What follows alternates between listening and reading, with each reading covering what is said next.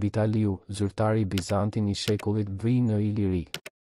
Vitaliu ishte një zyrtar Bizantin I rëndësishëm që u aktivizua në Ilirik gjatë shekullit të 6, gjatë sundimit të perandorit Justinian, rr. 527-565. Ky artikull do të hedhë dritë mbi jetën dhe veprimtarinë e tij të shuar në kohën kur lindja e mesme po përballej me sfida të mëdha ushtarake dhe politike. Biografia: Vitaliu shfaqet për herë të parë në pranverë ose verë të vitit 539, kur ai ishte në Venetia. Me atë rast, herulët, të cilët po ktheheshin në Konstantinopol nga Italia pas tërheqjes së Narsesit, e gjetën dhe bashkë me përkrahasit e tij u tërhoqën në Visandon.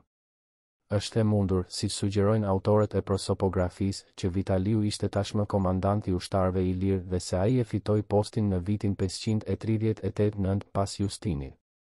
Në fillim të vitit 540, kur Belisari rrethoi Ravenën në vitin 540, ai u nis për ta ndihmuar me një ushtri dalmate me të cilët edhe ngriti roje në bregun verior të lumit për të parandaluar furnizimet që arrinin te gotët në Ravena nga ajo rrugë. Bregu I jugut u vëzhgua nga Magni. Me një fat, niveli I lumit ra dhe ata kapën shumë varka me dritë dhe furnizime të tjera nga Liguria.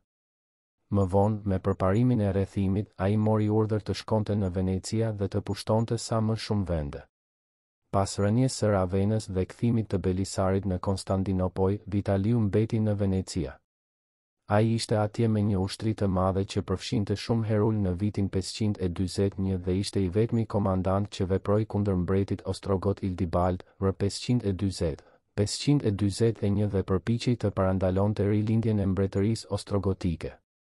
Ai rrezikoi betejën së bashku me Visandon dhe Teodimundon pranë Tarbesios, por u mund nga Ildibaldo dhe u largua me viktima dhe humbje të rënda.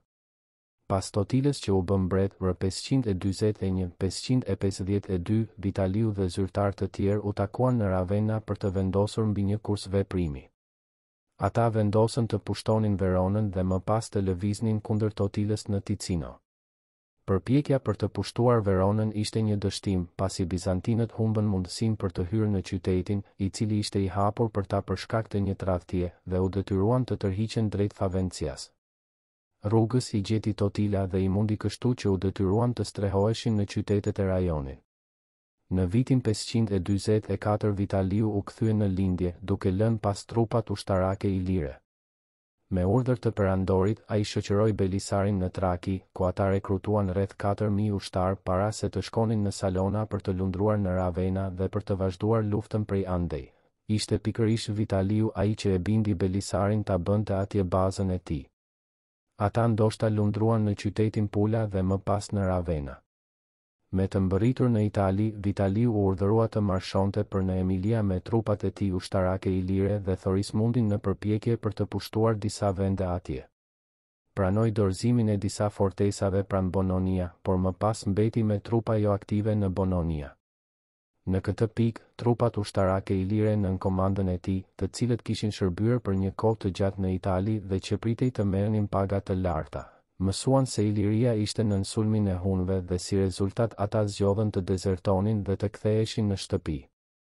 Të vetëdijshëm për këtë, Totila dërgoi një ushtri në Bononia për të kapur Vitaliun dhe të tjerët, por ata u zunë në prit dhe u detyruan të iknin. Është e mundur që Vitaliu dhe Thorismundi të jenë kthyer në Ravena pas kësaj ngjarjeje, por Prokopi I Cezares, që është burimi kryesor I këtij konflikti, nuk e përmend këtë. Referencat: Martindale, John The Prosopography of the Later Roman Empire, Volume 3, AD 527, 641.